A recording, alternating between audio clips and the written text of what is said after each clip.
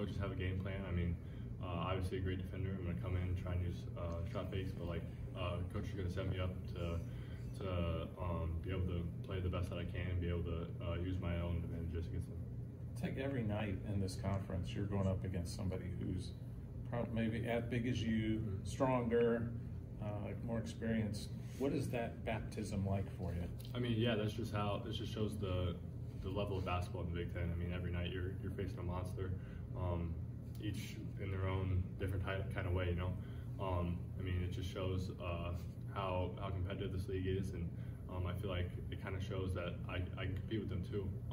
My confidence is getting there, and I'm just becoming more comfortable with the game. I mean, it's a great opportunity to showcase how good I feel I am going up against them, and then just how good this team is. So do you expect to be getting double-doubles this early in your career? I didn't expect it, but it's obviously something that you work for. I mean, coaches gave me the opportunity and to be out there on the floor, and I tried to take every second and just put all my effort into it. One of the things you do really well is you're not bringing the ball down. Mm-hmm. How did you work on that? Because a lot of young bigs don't have that in their repertoire. Yeah, I credit that a lot to my parents. I mean, they've worked with me ever since I was young.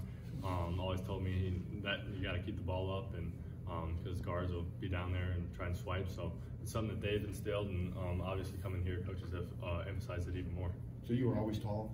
Yeah, okay. Yeah. I've always kind of been head and shoulders above everybody else. So okay. Yeah. Did your parents play basketball? They did. They both were All-Americans at Olivet Nazarene University. It's an high school in Bourbon, Illinois. Do you just have any like favorite memories playing basketball with them growing up or anything like that? Yeah, so we had like a family church, and there was a blacktop court, and that's where they kind of taught me the ropes and just where we grew up playing with family. You remember the first time you beat your dad? Ooh, first time I beat my dad. It was probably it was in high school, probably like freshman or sophomore year. Yeah, I won't let him live it down either. First time I dunked up. My dad's, they both were, yeah. Okay. Yeah, both my parents. How tall is your dad? My dad's like 6'9". Oh, okay. Yeah, so. my mom was like 6 foot. Okay. Yeah.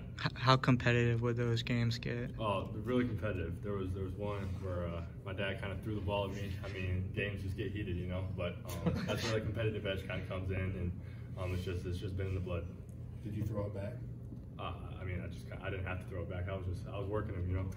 He couldn't guard me. Okay. All right, you guys good? Yeah.